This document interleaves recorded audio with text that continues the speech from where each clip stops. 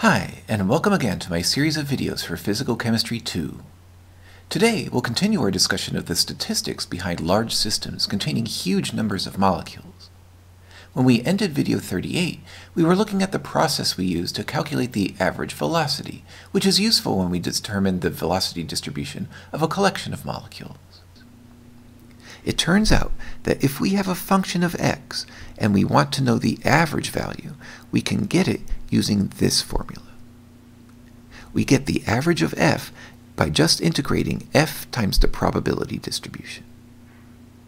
So, if we want to know the average of the squared velocity, it'll be the integral of v squared times the probability distribution of v.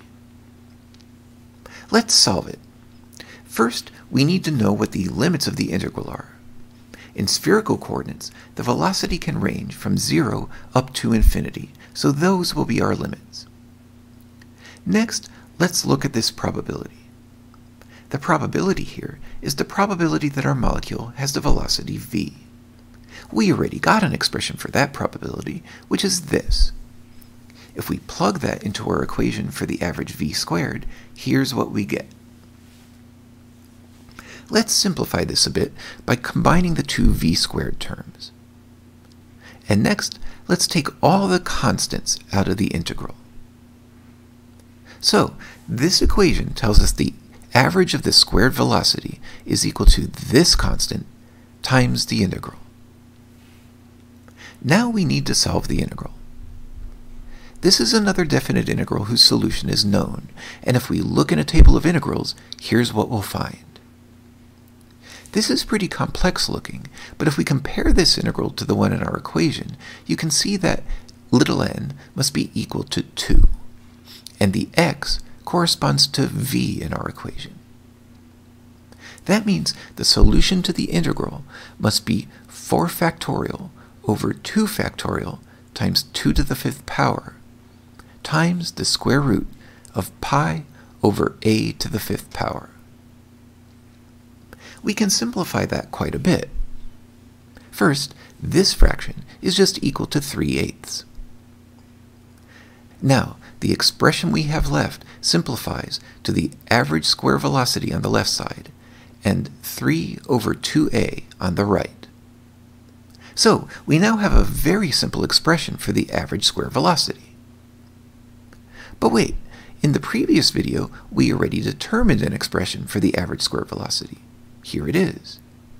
If we set these two expressions equal to each other, here's what we'll get. But notice what this equation is telling us. The temperature and molecular mass of the gas are both easy to determine, so the only variable we don't know is A. That means if we solve this equation for A, we'll finally know what A is equal to. If we do that, here's what we get. A is just equal to the molecular mass over 2 times RT. So, we finally have an expression for A, and just as we expected, it depends on both temperature and the molecular mass. If we plug this into our equation for the velocity distribution, here's what we get. This is a very important result, and it's what we've been leading up to. We now have an equation that tells us the probability that a gas molecule will have any given velocity. All we need to know is the temperature and the molecular mass. Everything else in this equation is a constant. This velocity distribution is called the Maxwell-Boltzmann distribution, and it gets used in many places in physics and chemistry. It's one of the most significant results in the field of study called statistical thermodynamics. Let's see what we get when we plot this equation. Here's the Maxwell-Boltzmann distribution for the first 6 inert gases from the last column of the periodic table.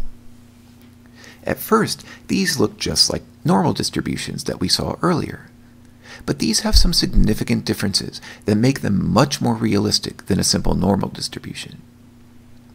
First of all, the means are different for each of the curves. As you can see, the velocity for helium has a much higher mean value than for heavier gases.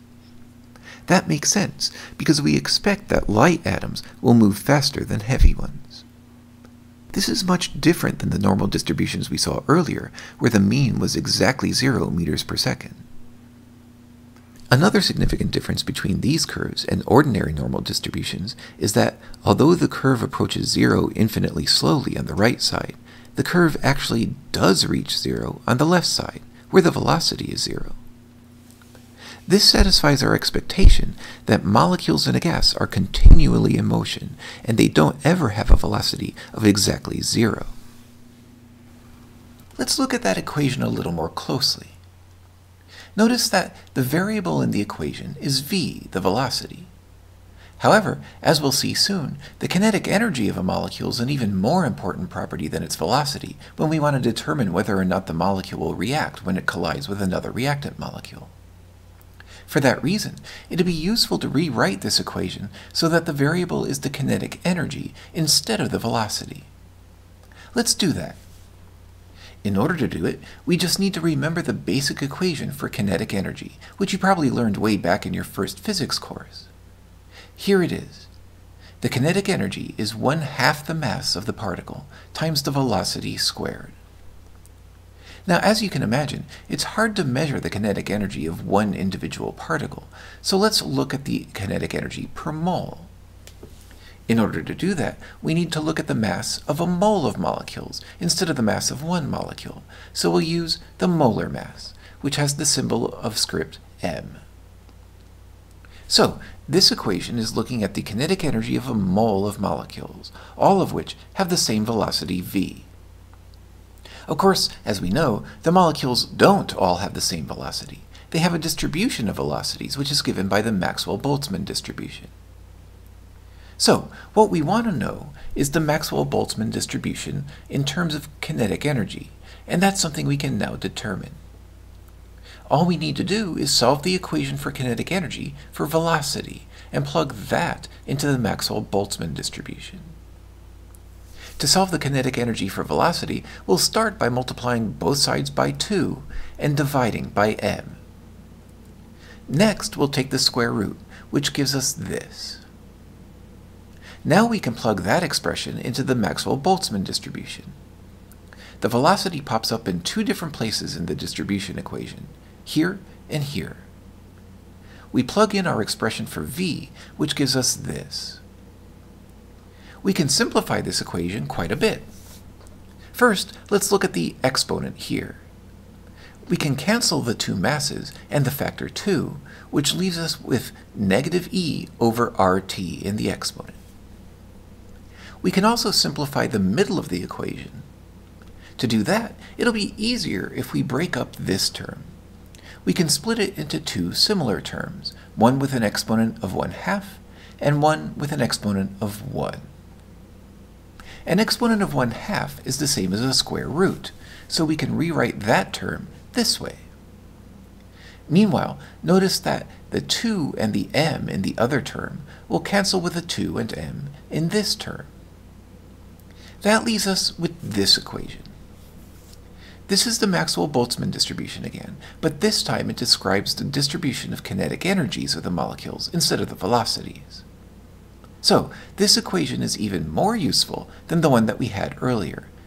And it's also important for another reason. That reason has to do with the exponential term here. That exponential term appears in many equations chemists use all the time. In fact, you've probably used some of those equations without knowing where they came from. For example, it pops up in the rate equation developed by Svante Arrhenius. We used it in Physical Chemistry 1, and you probably also used it in your general chemistry course. And what does this equation tell us? A chemical reaction only occurs when 2 reactant molecules collide with enough kinetic energy to overcome the activation energy barrier. And as we now know, the probability that the kinetic energy is sufficient to overcome the barrier is determined by the Maxwell-Boltzmann distribution. As you can see, the frequency factor A in the Arrhenius equation is connected to this portion of the Maxwell-Boltzmann distribution. One thing that's important to realize about the Maxwell-Boltzmann distribution is that it describes the kinetic energy for a system containing a huge number of molecules, and therefore there are a vast number of possible kinetic energies the molecules could have. the complete set of energy states that a system could have is enormous. We call that set of states an ensemble. When we go into a lab and measure a property, such as the temperature, for example, what we're actually doing is measuring the average of the property for the whole ensemble. Each individual molecule will have a different value for that property, and those values usually follow the Maxwell-Boltzmann distribution. Suppose, instead of the whole range of states the system can have, we only look at one particular state. We refer to that as a microstate and use the symbol capital omega for the total number of microstates in the ensemble. You might recall from Physical Chemistry 1 that the second law of thermodynamics states that a spontaneous process always results in an increase in the value of omega, the number of possible microstates. Well, that's enough new material for now. In the next video, we'll look more deeply into the implications that the Maxwell-Boltzmann distribution has for the entropy of a system. I hope you'll join me for that. But until next time, have a good week.